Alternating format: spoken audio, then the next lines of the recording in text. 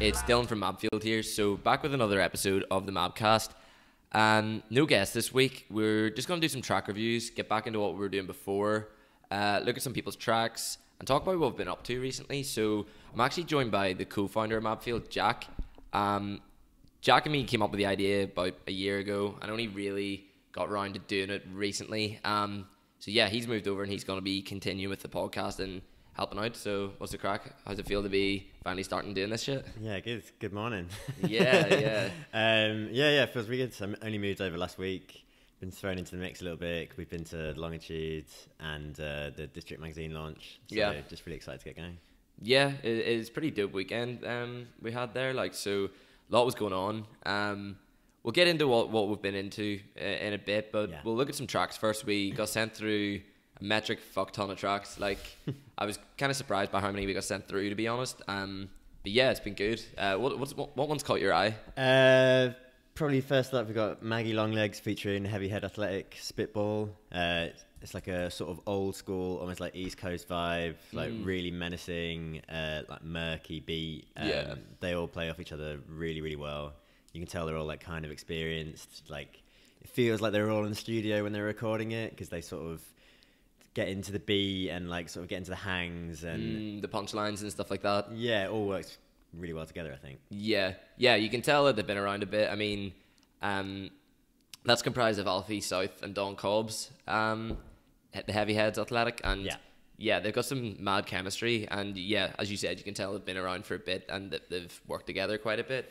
It's refreshing to have a bit of good boom bap every once in a while, because I don't know, you get sent a lot of shit boom bap and it gets really repetitive and boring, but if you get something that's really playful and fun like this, and they really go hard and it's funny, then yeah, I mean, we also get sent a lot of trap as well. Yeah, that's true. That's true. Yeah. I mean, there's nothing wrong with it, but it's just the most prevalent subgenre of rap at the moment, so you're gonna listen to a lot of trap. Yeah, it's always nice to just get a little bit of a change. I think it's quite funny as well. It's pretty dark, the lyrics and stuff. Yeah. But with a bit of a sort of tongue-in-cheek vibe, so it comes off really well, I think. I feel like that collaboration between them two is kind of flown onto the radar, because I know who both of them are. Obviously, I'm aware of them, but I'd never heard of Heavy Head Athletic, and maybe people should be paying a bit more attention to it. I'd love to see some music videos maybe for something like they'd done. That would bring a real nice new element to it, I think. Yeah, definitely. I think they've only got one other song out right now, PE, which is also another sort of quite dark, almost like MF Doom style beat,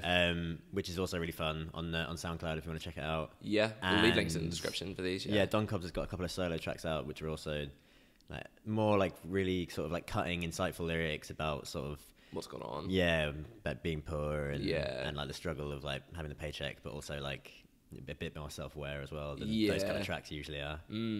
Yeah, so overall dope track, really. Not really a lot of complaints, just felt like we wanted to talk about it and give it a bit of shine there. The next one that I wanted to talk about came from Gadget in the Cloud, so not a rap track, but pretty experimental shit here. It's nice. Yeah, it's good. It sort of reminds me a bit of the melodic tendencies of a Jamie XX or a John Hopkins or something, but with a more industrial vibe. Bit heavier. Yeah. You can imagine listening to it in a warehouse, sort of just getting lost in the music a bit. Yeah, for sure. And I think Kelly's really coming into her own at the moment. Gadget in the Cloud.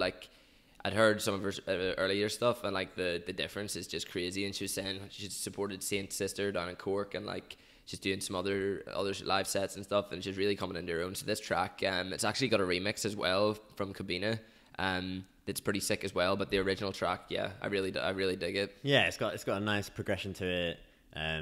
It keeps on layering different effects and stuff, and then I think it cuts off at the perfect moment as well. It doesn't really overstay its welcome. Yeah, I think that's important, because there's quite a few tracks that we got sent through that maybe one of the criticisms would be quite frequently is that people don't know when to stop, kind of thing. They add that extra verse, they make it a 4-minute track, and let's be honest, the attention spans of people are getting lower and lower these days, and unless you've got some mad structure change in the song, it's going to be hard to keep people's attention. So sort of 2-3 minute long is what most people are looking for at the moment, I think. Yeah, unless you can do something a bit more musically interesting, I'd say. If it's just the same beat for more than 3 or 4 minutes, then it does get a bit tiring, I think. Yeah, and I think when we're talking about those boom bap tracks, that's maybe what it is sometimes, that because they do just use drum loops quite frequently for it, it's the same beat repeated over and over again, and that's maybe why.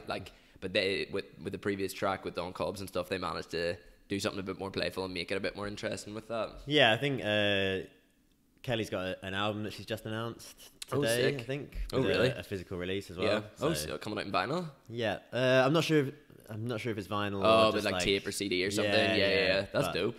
Yeah, check it out. Yeah, definitely. Next one comes from Rickshaw, someone that once I first started getting into following the Irish rap scene, he was one of the first people I was sort of talking about and sharing his music. Super talented and in my eyes a bit overlooked frequently. He's come back with a track with Wongy, Feels Like Summer, and it's a bop. Like it's a good track.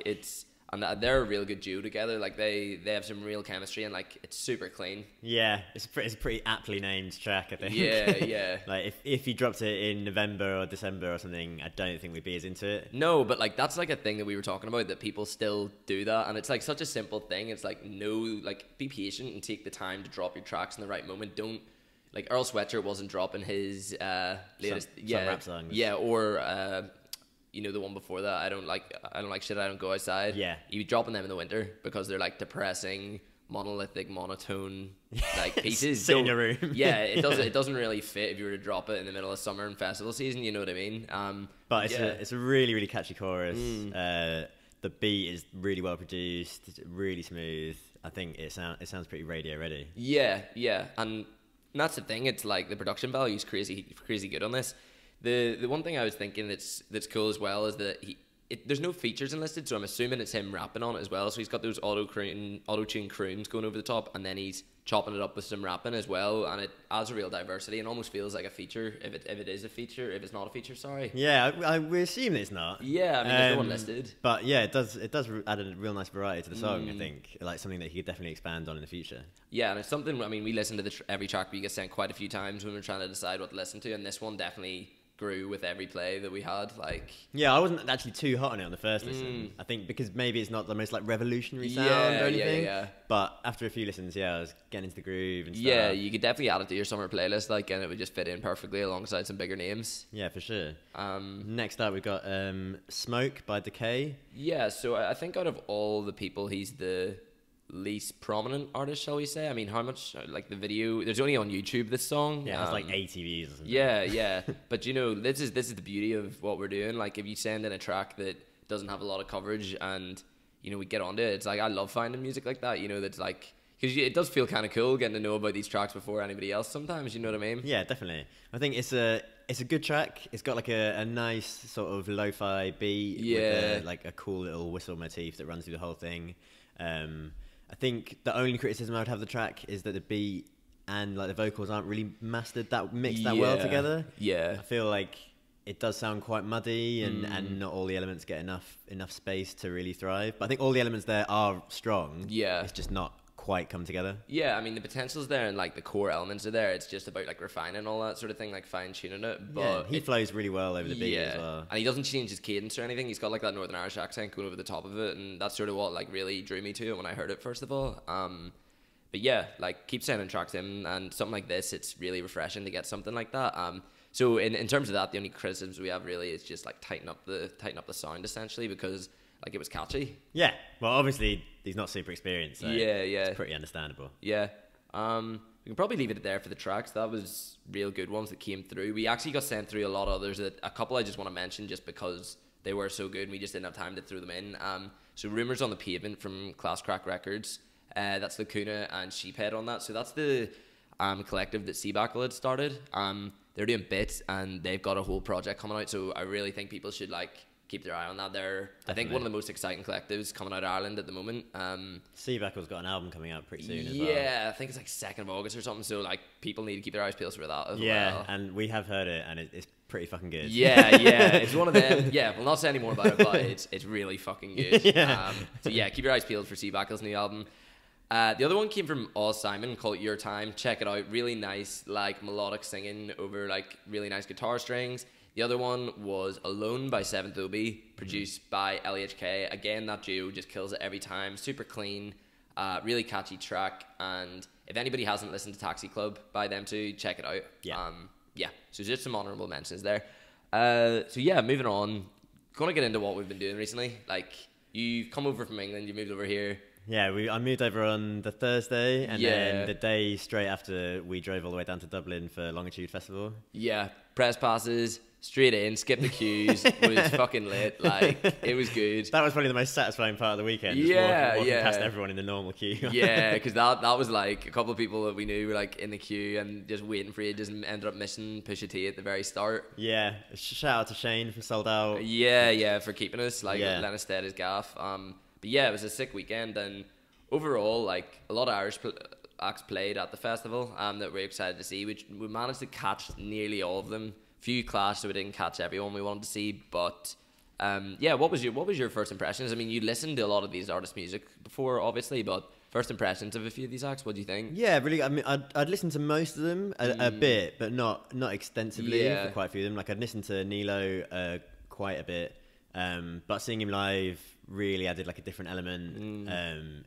He had like a really good back and forth with the crowd. I think, like, when he played "Just My Luck" and the crowd was singing the whole chorus back to him. It felt like a bigger gig than it actually was. True. And I think, like, the fact that it was at like 3 a.m. on a rainy Saturday, where people were a lot of people are still probably hungover on the Saturday, like in bed. Like, people went out of their way to come and see him. You know, there was some proper like hardcore fans in the front row, like screaming and like losing their mind when he gave them high fives. You know what I mean? It was cool. It was the same with Y-Axis, I think. He was on the main stage on Sunday again at like 3 o'clock or something. It's just like you're getting absolutely shafted when you're giving them schedules. Like, yeah, but they killed it, I think. Yeah, like, considering the time they were put on, I think they both drew like more crowds as they played from people who maybe don't even know them, who just heard it passing by. That's true. But I think Y-Axis especially had a few sound issues at the beginning of his set. Had to sort of just rely on chanting with the chorus, getting a few LAs going. But it came off really professionally. Yeah, like, no, I don't think most people actually noticed that there was sound issues. I mean, we were kind of like savvy to it just purely because we were like trying to be really on it because we were doing a review of the festival. But like, I think most people were just like having a good time. Like, they were kicking the beach balls around everywhere. Even the security guards were getting in on it, and like throwing the beach balls everywhere. It seemed like they got a little bit annoyed about it after a while. Yeah, well, you know what? Fuck them, it's a festival. Like, so. That was good crack, and like he's a real showman. I think, like, he really brought a lot of energy, and the inclusion of the Good Buds Collective on stage as well really helped him fill out the stage and like have that stage presence, because it's very easy to drown on that stage. You're so far away from the crowd. Yeah, I think having a lot of them on stage helps, but they all really used like the space of the stage really well. They were like moving around. Wasn't overkill, really. Yeah, going side to side, getting off the stage at the front. Yeah, we had like Khaki Kids came out, jumped in the crowd and started a mosh pit by himself. Yeah, that was lit. That was lit, because like that's the kind of thing, like, it was reasonably, you know, energetic show, and then he just took it up a notch, didn't he, and just like sprinted into the crowd and everybody just started moshing. That was sick. Yeah, but that's what you got to do, especially when it's on such a like an early slot like that. Yeah, gotta get the energy going, and I think like all the Irish acts really took their moment to shine. Like, they really went for it. Like, there was no holding back, and like it didn't seem to phase Y-Axis that there was some issues at the start. You know, he just kept going, and for sure there was people that just seemed to like their ears perked up when they're walking past the stage and came in and see what was going on. Yeah, well, it's quite like funky, sort of like easy listening for quite a lot of the gigs. So I think it definitely had that effect. Yeah. We also saw Big Pig. Big Pig was sick. Yeah, she was on the like smaller elevation stage, which was a nice little break from the rest of the festival. Yeah, because it was pretty much like trap bangers most of the time, or like really heavy moshing for a lot of different bits. Like, even, you know, you're going from like Slow Tide to Vince Staples, there's Denzel Curry, JPEG Mafia, all these people who are pretty relentless when on stage, so it was a really nice change of pace to go and see Big Pig. Yeah, she had like her live band with her as well. There was a guy on the drum machine, there was a guy on bass, I think it was, and then he got out the sax for a couple of songs. Which is pretty impressive. Yeah, and even just like the lighting and stuff, I thought of the whole show was like really nice, like that sort of like purple, hazy, smoky element to it that was just, yeah. And she sounds exactly the same live as she does on the records. And like quite like a timid stage presence, but I think it's quite endearing. Yeah, I was gonna say, like, it came off well. It didn't come off as if she was like lost in the performance or anything, or feeling like overwhelmed. It was just more like she was, you know, enamored by the fact that people were there to see her. Yeah, exactly. I think there was also like massive crowds for Kojak and KneeCap. Yeah, like Kojak coming out to the fucking the Love Island thing. Yeah, that was jokes. That was fucking funny. Like, gotta do it for the memes. Yeah, but I think they were both. Kojak was on at like about 5 or 6, I think. Yeah, it was reasonably early. I can't remember the exact and time. KneeCap were on at 4. Yeah, and they both had like really big. KneeCap especially, like the crowd was going absolutely nuts for them. And like for that stage, like the sound was shit. Like I was really annoyed and disappointed by that because a lot of the acts that we went to see in the Heineken stage, the sound was really shit. So the whole like, Friday. the whole Friday. Like by Saturday, it was pretty much sorted. You know, it wasn't perfect, but it was a lot better. Yeah, because we saw Flatbush Zombies that you'd seen before, yeah, but I hadn't seen. Who like you could like barely understand. Yeah, you couldn't even make out what song it was sometimes. Yeah.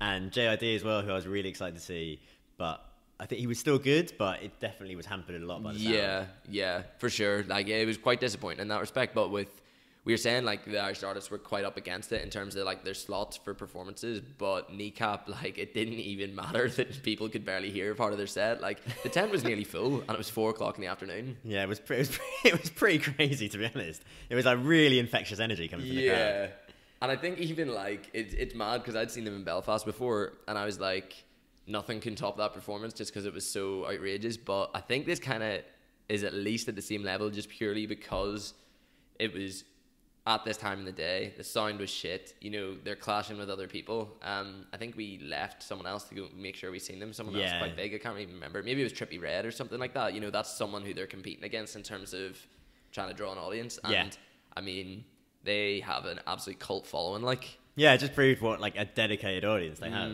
That like even at a festival setting, you'll just get that sort of crazy like party atmosphere. Yeah.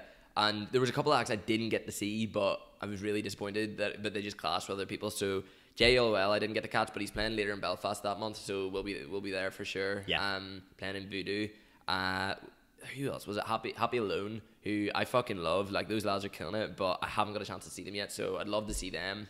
But in terms of like the festival overall, it's just kind of that thing. Like it was good. Like don't get me wrong, the lineup was good. Bit disappointed by a few of the cancellations, but like. It's just give the Irish artists a bit more of a platform, I think. Yeah, I think. Yeah, they were just getting almost overshadowed by the stage times they were given, and I don't see why there can't just be an Irish stage at the festival. Yeah, because there's only 3 real stages really. Like they have a smaller one that was curated by Sicko that had like short performances by different artists like Marcus Woods, Amma, Girl Code were there for a bit. You know. There's like a smaller stage, but you could totally have an extra stage at the festival, just Irish artists, like hip-hop artists, and it would draw a really solid crowd every act. I think if they just advertised it probably, because even the Elevation stage where we saw Big Pig and JPEG Mafia was really out of the way. Yeah. I think even JPEG would have got a way bigger crowd if he was on the Heineken stage. Yeah, we struggled to find it, honestly. Like, it wasn't well signposted even physically there. Yeah, especially when you're a bit drunk. Yeah. So I think there would definitely be an audience for that. You know, it's like the most popular genre in the world, the biggest Irish hip hop festival. There's so many good Irish hip hop artists. Then why can't they just be given a proper platform like that? Yeah, but I mean, in terms of like the headliners, like I was kind of disappointed Chance cancelled, and I mean A$AP Rocky cancelled obviously, like because he's in jail. But it's one of them things where Stormzy was very aware that he was like filling a void that was left by someone else. You know, he's replacing someone else, and he was sort of talking to the crowd, being like, I know that I'm here to replace such and such. But he was, you know, on a charm offensive. He'd got his Ireland shirt on. He was talking about how much he loved performing in Dublin, and it seemed really genuine. It did, yeah. I think I was a bit worried that it was going to come off a bit lackluster after the Glastonbury set just the week before, which was pretty legendary, I think. Yeah. Iconic shit. Yeah, but he really put the effort into it. There was like, especially the last stretch of 4 or 5 songs that were just all his sort of biggest hits. Like Shut Up, Vossi Bop, for like a couple of others. Yeah. Like, especially when Vossi Bop went off and there was just like 20,000 people just shouting, fuck the government. Yeah. Fuck Boris. It was great. It was great. Like it felt like very timely, didn't it, with all the stuff going on. But yeah, I was really, really blown away by Stormzy actually. Like he probably has that like star caliber about him, you know, that real mega, like he's a main stage artist, you know what I mean? Yeah, it feels like he's really taken on that mantle of being sort of the biggest grime artist, and like hip hop artist in the UK. Yeah, for sure. And not even in like a sort of arrogant way. No. Because even at Glastonbury, he was shouting out like about 100 other nights. Yeah. I can't believe you even remembered that many. I think he's very self-aware of like the platform that he holds, and like is very keen to make like proper use of it, essentially. Yeah, and I don't think anyone's even like jealous of him. It just seems like everyone's just feeling the love. Yeah, 100%. In terms of like some other good performances, Cardi B was pretty surprising. Like, not surprising, but like, you know, she's just such a professional performer. Didn't like break a sweat, essentially. Like, her breath control is insane with some of the flows she had going on. Yeah. Well, I think she's got better breath control than like most of the other rappers we saw at the festival. Yeah. It was a really professional performance, I think. She had like the whole troupe of backing dancers. Yeah. And I think, yeah, there were a few girls in the crowd around us just going absolutely nuts for it. Yeah, I was a bit like, I didn't know where to look, you know what I mean? I was like, what the fuck? Because it's like, yeah. But anyway, that was it. She was sick. Like, I mean, highlights for you. Who would you have said? Probably Stormzy. I think Big Pig was really good, actually. And I think we'd already seen JPEG before, but every time we like see him, it's like the crowd is just so nice. Everyone's going crazy, but like in a like a really like good way. Because he was like crowd surfing, and he went into the crowd and fell down, and everybody just basically created a circle around him to give him space to get back up, and then it was just on again. Yeah, and in between every song, everyone's just like Peggy. Like, it's just such a good vibe. Like, I feel like both times we've seen him, we're just like smiling the whole time. Yeah, because like it's quite aggressive music, but I mean, it feels like a safe environment still. You know what I mean? Yeah, and you can't go wrong with loads of people just shouting "fuck Morrissey" all the time. Yeah, exactly. So like, for me, I would say fairly similar. I really enjoyed Y-Axis because honestly, someone I haven't listened to a hell of a lot. I've been aware, and like Shane had always told me about his music, and I just hadn't really paid enough attention essentially to him. So it was like, I think you feel more connected to an artist when you see them live, and they do really well as well. Yeah, I mean, I've been listening to Y-Axis quite a bit after the festival, on like the bus down to Dublin for the District magazine. So yeah, I was really impressed. Because like we're saying about these like full Irish lineups that they could potentially do. There's enough artists to do it, enough quality artists to do it, and like District have already done it with Forbidden Fruit. Yeah. So they had like the likes of Amma, Luca Pam, Sour Fruit. They had like all these artists playing, and it was successful. It went well. Like they curated the stage, and it was good. And I can't see why Longitude can't do it either. But they're definitely one of the entities pushing the culture the most. You know, District. And Eric had said prior to this launch party at the Jafaris launch that 4 years ago potentially it would have just been District covering a Jafar show, but then there was Mabfield, there was Slight Motif, Sold Out, you know, all these people covering it, and then he created a panel which I spoke on, and it really put into perspective like the growing interest in Irish hip hop, that there was a room full of people just listening to us talk shit essentially, you know what I mean? Yeah, just about like what's going on in the scene, how far it's come, and like where it can go in the future. Yeah, and overall, like the magazine, the latest issue, like you can have a wee flick through it there. Like you had to read through some of the interviews. Amine on the front, Fluhayo is the other cover artist. Yeah, AJ Tracy. Like these are just names that are dotted throughout as well. A lot of these. Yeah, Clams Casino, Doja Cat. They're all really good interviews as well. Yeah. The interviews are quite different actually. I know. Oh really? Yeah, because they've got like, it's a different writer for every interview. So sometimes it's just like a list of questions with the answers, and then other interviews it's more of sort of like a long form vibe. Yeah. More narrative and stuff. Yeah. Where they just talk about like the environment they were in or the day they spent with the artist, and obviously like it's a really, really high quality magazine. Oh yeah, fucking hell. Like when you feel it in your hands, like and then like the graphic design in it is super impressive. Yeah, because I when I was at District offices a while back, like Eric showed me some of the earlier issues, and you know they had like Mike Skinner on one of them, and he said that was sort of the turning point for getting bigger artists. And like, I mean, Amina is one of the biggest rappers in the world right now, you know what I mean? And he killed it at Longitude as well. That was, you couldn't even fucking move in that stage. Like, it was crazy. Yeah, he was on the Heineken stage, but I think there's probably as many people there as there were for a lot of like later acts on the main stage. Yeah, exactly. But yeah, the night as a whole was cool. We had Nuisance performing as well, who were crazy. Like, that just felt like a really authentic, really underground event. Yeah, it felt like more like a grassroots. Yeah, definitely. Kind of everybody just sort of in the room in the Workman's Club, all going ham. Like all Nuisance sort of circled around each other, like hyping each other up, like getting the crowd going. Like it was sick. Yeah, it felt like just being at a house party. Yeah, it did. That was like the kind of vibes. Yeah, it reminded me a bit of like when we saw Finch at the Red Bull Free Gas. Yeah. Just a bit more like organic or something like that. Yeah. But yeah, that was a sick performance from them. So big ups to Nuisance.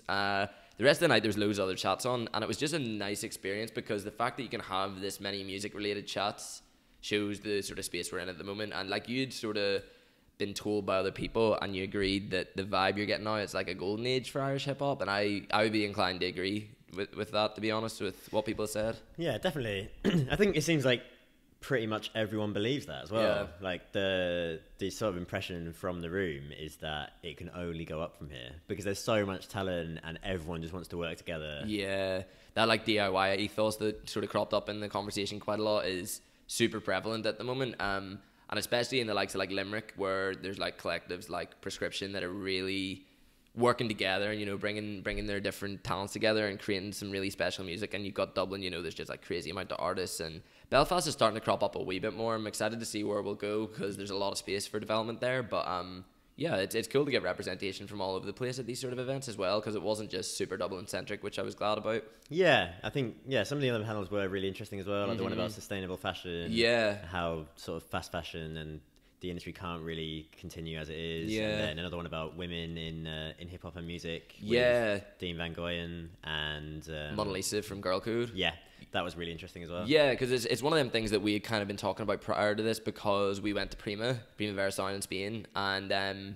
they had the first 50-50 lineup. It was like the highest representation of women ever at a festival, and like all of those artists killed it, and it just sort of makes you wonder why that's not a thing already, you know. Especially when it seems kind of obvious, but you don't think about that when you're at the festival. Yeah, exactly. Because obviously they're just as talented as all the men. And it wasn't one of them things where it felt forced, or it was like some sort of quota they had to fill and they were like scraping for artists. Like the likes of Rico Nasty, like Janelle Monáe, I don't know, Clairo, you know, all these artists are super talented and should be basically like lined up with these other men at the same time. Yeah, and the only way they're going to get as big as some of the men is by, you know, pushing them like that and giving them that platform. 100%.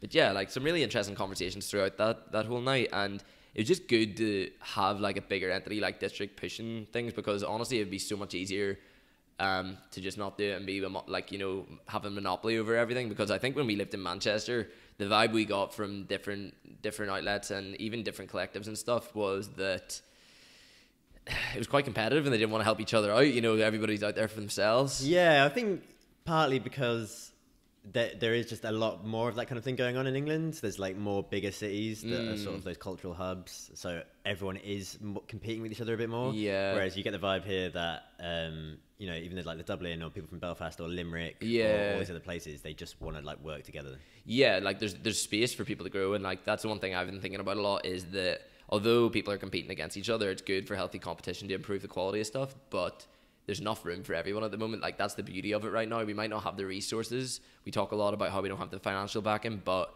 if you want to do something, there is space for you to do it, and you can exist without getting crowded out, essentially. Yeah, I think that was sort of the main point that you guys spoke about on the panel about the future and how it can grow. Is just that it needs that almost financial backing from whether it be sponsors or government grants, or something like that, and maybe a bit more sort of PR work from the artists, and like publishing their own music a bit more, because it's like we talked about the tracks we've been sent this week. They're good enough to be on the radio. They're good enough for people to enjoy, but they just need to be put out there. Yeah, because like even the example that I had given was like Slow Tie, for example. He makes amazing music. He's doing some amazing stuff. I'd even spoke about it on Twitter. Like, he's obviously doing an incredible job, but he was very much forced down everyone's throats, and he obviously has an amazing PR agency. He was doing that like £5 tour, the £1 tour, you know, constantly touring, like constantly being in everyone's face. You went on Spotify when his album dropped on the same day as Tyler the Creator's, you were getting a notification about downloading Slow Tie's album. Like I got a notification about that, and I was like, what the fuck? And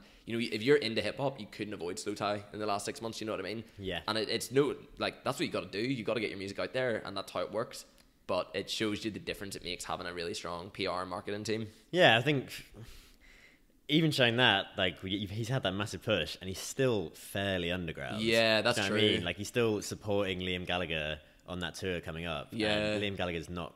Obviously, he's still massive. Yeah. He's not a sort of... That sort of slot is not, like, groundbreaking, you know what I mean? Yeah, he's not like a big, like, premier artist anymore. Yeah. I wouldn't say, anyway. No.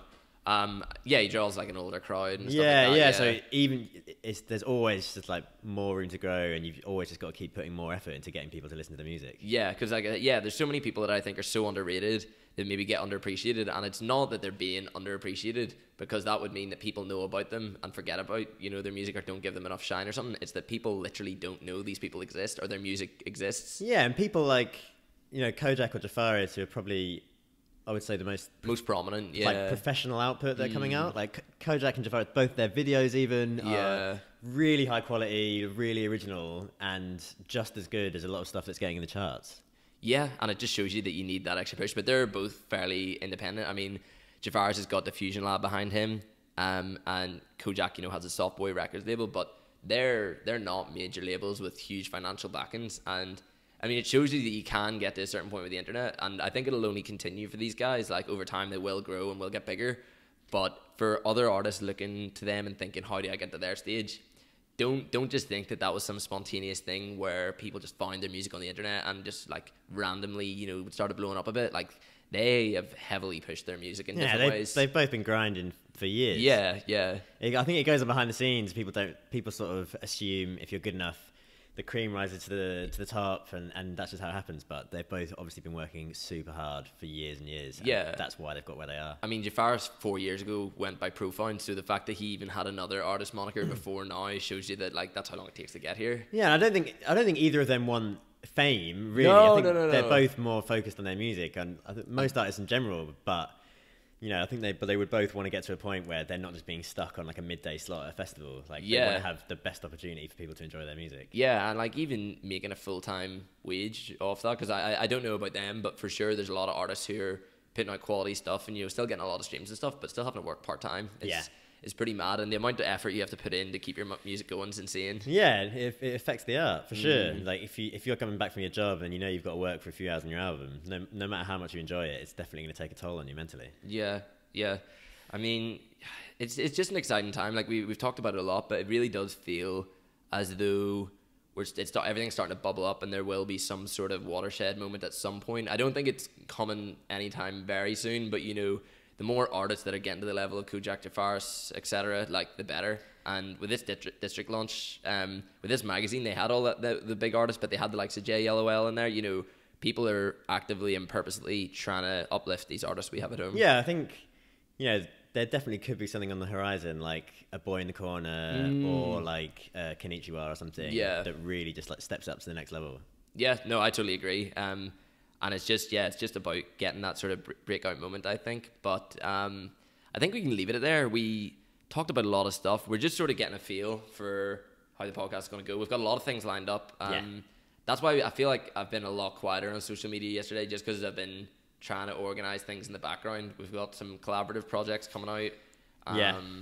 Can't really talk about stuff that much. No, we'll leave it at that. We'll not say any more, but yeah, we're excited. We're excited to kick things off with that and to keep things going. I've really enjoyed this with no guests. Like, don't get me wrong, it's fun having guests, but just getting to actually chat shit about like what's going on and really get into it. So yeah, thanks for everybody for tuning in. Don't forget to subscribe on YouTube, and if you're listening on Spotify, follow us on Spotify. Hit the like button, and we appreciate everybody tuning in. Catch you later. Peace. See you later.